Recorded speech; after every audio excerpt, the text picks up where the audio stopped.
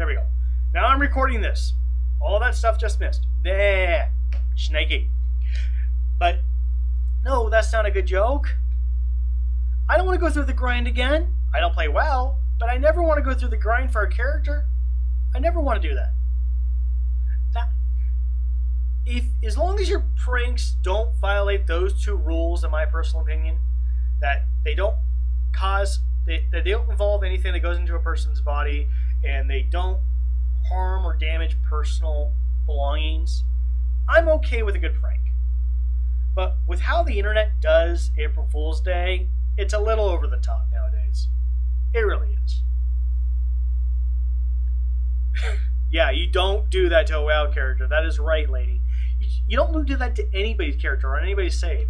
When I was a little kid, going back to Zelda, I would play Link to the Past constantly. I, to this day, can play Link to the Past so well that I've had friends, mommy included, call me up asking, how do I get to this thing? How do I get something? And I can do it with my eyes closed. And my brother deleted my save. I was 8 years old, and he deleted my save. I was ticked! He used to throw me out of a second-story window. By the way, I have an abusive family. He used to throw me out of a second-story window.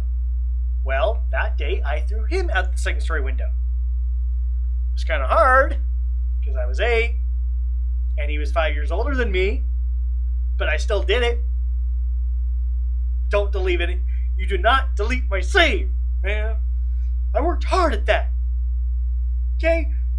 I was in the 7th dungeon of the Dark World. He deleted my save. Anyways, let's not get onto that. We still got some more music to do here.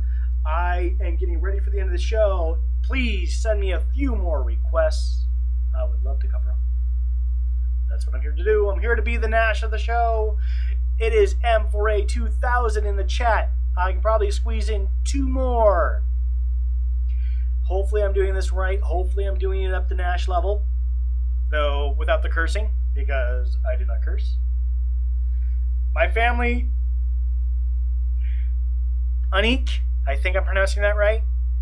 I could tell you stories about my family. I could. But there's a reason I've saved those for Cops and the Jerry Springer Show. And I wish I was joking. Anyways, make sure to send me a few more requests. The night's not over yet. And we're doing this, the Radio Dead Air Rip-Off Edition, because Nash is skidding to his new home. We wish him the best of luck, but more importantly, let's get to the music. We still like you, Nash. It's just we like the music more.